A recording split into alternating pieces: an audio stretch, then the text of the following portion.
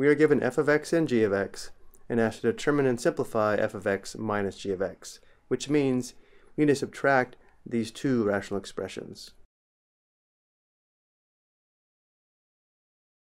Notice how we don't have a common denominator, and therefore the next step is to factor the denominators so that we can determine the least common denominator.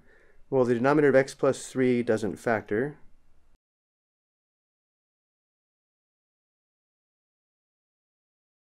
For the second denominator, notice how the only common factor among all three terms is 1, and therefore if this does factor, it will factor into two binomial factors. Because the first term is x squared, which is equal to x times x, we have an x in the first positions of both binomials. Because the leading coefficient is 1, the terms in the second positions will be the factors of positive 6 that add to positive 5.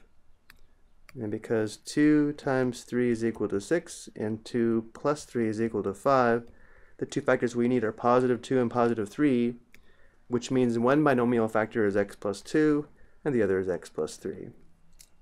Now that we have the denominators in factored form, we should be able to recognize that the least common denominator is going to be this denominator here, or a factor of x plus 2 and a factor of x plus 3. Notice how the first rational expression does not have a factor of x plus 2 in the denominator, and therefore the next step is to multiply the numerator and denominator by x plus 2, which will give us an equivalent rational expression with the least common denominator. And now that we have a common denominator, we can subtract. When we subtract, the denominator remains the same, and we subtract the numerators. And the order of these two factors does not matter. In the numerator we have the quantity x minus 4 times the quantity x plus 2, and then minus the quantity negative 9x minus 20. And now we need to simplify the numerator. To do this, we need to multiply these two binomials and then subtract this binomial. When multiplying two binomials, we have four products, 1, 2, 3, and 4. And to clear the parentheses here because of the subtraction, if it's helpful, we can think of distributing a negative 1. Multiplying the binomial, x times x is x squared. Then we have x times 2, which is 2x.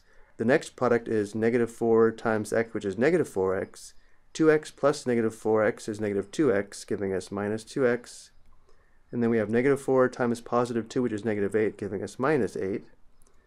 And now subtracting this binomial, or distributing negative 1, we have negative 1 times negative 9x, which is positive 9x, giving us plus 9x. Negative 1 times negative 20 is positive 20, giving us plus 20. And the denominator remains the same. And now we combine the like terms in the numerator. We have x squared. And then negative 2x plus 9x is positive 7x, giving us plus 7x. And negative 8 plus 20 is positive 12, giving us plus 12. We're still not done yet. We need to see if we can simplify this rational expression. To do this, we need to try to factor the numerator and see if there are any common factors between the numerator and denominator that will simplify out. If the numerator does factor, it will factor into two binomial factors. X squared is equal to x times x. We have an x in the first positions. Because leading coefficient is 1, the second terms of the binomial factors will be the factors of positive 12 that add to positive 7.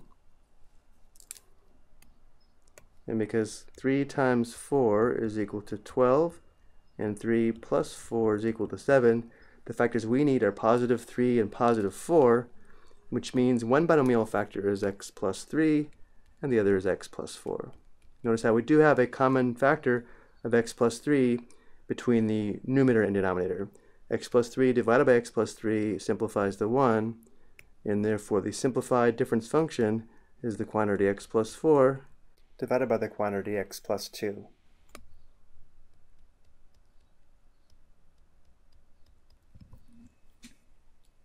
The second part of this question asks for the values of x that must be excluded from the domain of the difference function. We must exclude the values of x that make the denominator equal to 0 because division by 0 is undefined. However, we need to use the form of the difference function before we simplify it, or this form here. Let's do this on the next slide. Again, here's the difference function before we simplified out the common factor of x plus 3. And again, we must exclude the values of x that make the denominator equal to 0 because division by 0 is undefined. Which means we need to solve the equation, the quantity x plus 3 times the quantity x plus 2 equals 0. This product is equal to 0 when x plus 3 is equal to 0 or when x plus 2 is equal to 0. Solving for x, here we have x equals negative 3. Solving for x here, we have x equals negative 2. These are called the excluded values. Also notice how, if we go back up to the original functions, f of x would have a 0 in the denominator at x equals negative 3, which means we'd have division by 0, and f of x would be undefined. And we also know that we can factor the denominator of g of x, which factors into the quantity x plus 3 times the quantity x plus 2.